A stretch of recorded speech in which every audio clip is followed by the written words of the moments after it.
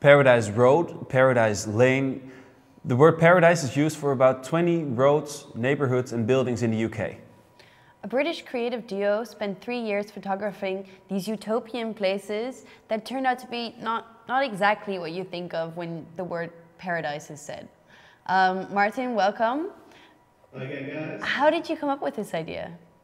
Well, I think like all great ideas, it started in the pub after we drunk a few beers, and me and my friend Oli, the other half of the duo who isn't with me, both grew up next to some places with some pretty ridiculous names. He grew up next to a tower block called Everest, and I grew up next to a really sketchy, horrible council estate that was run off a road called Peace Prospect.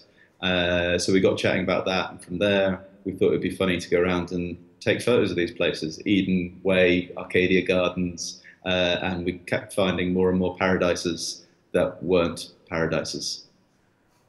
Yeah, you already mentioned they weren't paradises. What did you find?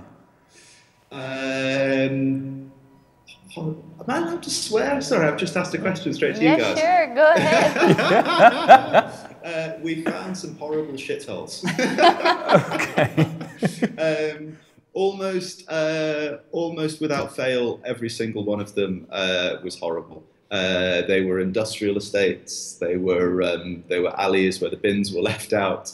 They were the kind of places where you almost think it would have to be a joke to have called them paradise. So who names these places? Well, in the UK, it's the council. And beyond that, I don't really know. Somebody in an office somewhere who seemingly has a sense of humour. They probably never went there themselves. Yeah, exactly. Drawing them out of a hat. Do you think it also sort of works the other way around? What? Like that beautiful neighborhoods have worse names. I don't know, but maybe that's my next project. Yeah, nice. Thank you for being with us today, Martin.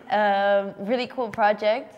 For you guys at home, if you want to see the full documentation of these horrible places, make sure to check out IntoConnection.com.